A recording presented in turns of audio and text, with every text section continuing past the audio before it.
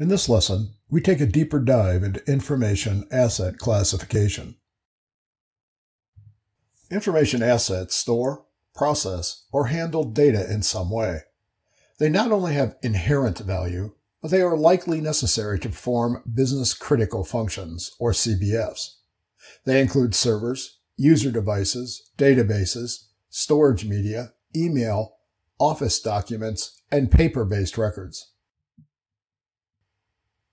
Classifying assets has many benefits, including ensuring an accurate asset inventory, insight into the operating environment, optimization of vulnerability and patch management programs, more effective security safeguards, identification of rogue assets, understanding of all risks, and identifying and filling compliance gaps.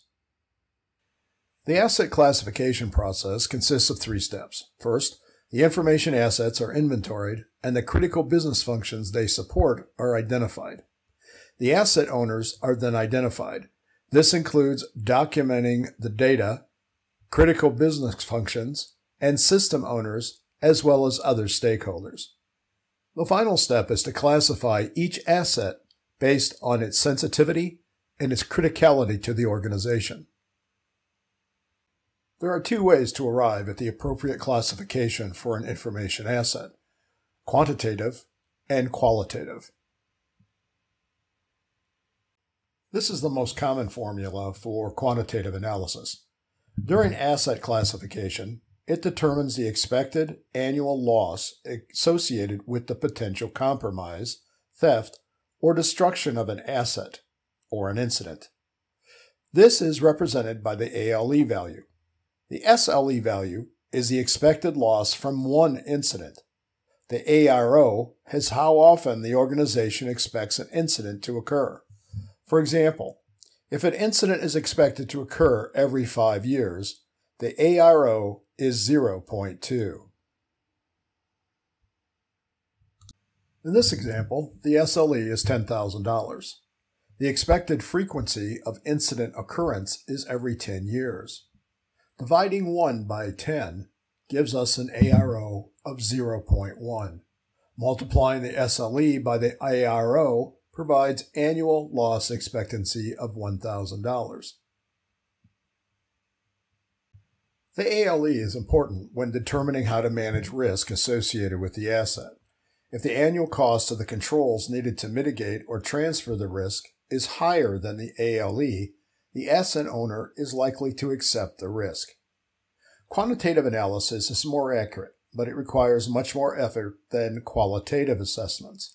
Many, if not most, business management teams are not going to spend the time needed to calculate the dollar values for SLEs for all information assets. This is why qualitative assessments are popular. Qualitative assessments are less accurate, but are much easier to perform. Assessors use value ranges or high, medium, or low values to establish asset risk. The accuracy of this approach depends on the expertise of the assessor and the depth of experience of the business participants. This is an example of a qualitative risk matrix. It assesses the probability of a compromising incident and the impact of that incident. A more detailed assessment method is needed for assessing human threat risk. It is found in the Data Classification and Categorization video lesson. The advantages of using quantitative assessments include their objectiveness. Calculating actual dollar numbers tends to reduce personal gut feelings.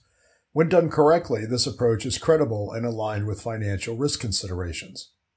The disadvantage of quantitative assessments begin with the complexity of the approach. Determining all the costs associated with information asset compromise is not easy and requires significant time. If not done correctly, the numbers can result in a false sense of accuracy. Finally, the results may not be considered trustworthy because of the complexity involved. The advantages of using qualitative assessments include the more probable steps management is likely to use to value assets. The measurements are easy to explain and they are accurate enough if the right people do the assessments. The main disadvantage of qualitative assessments also tends to lie with the assessors. It is subjective. If the right people are not selected, assets can be over or under-assessed. This is an example of how to classify systems. There are many ways to approach this. Each organization must use the asset classification scheme that works best for it. Data classification and categorization are different but similar processes. Please review the data classification and categorization lesson shown in the upper right. System classifications are needed for effective business continuity planning. That's it for this lesson. If you have questions, please ask. And until next time, be careful what you click.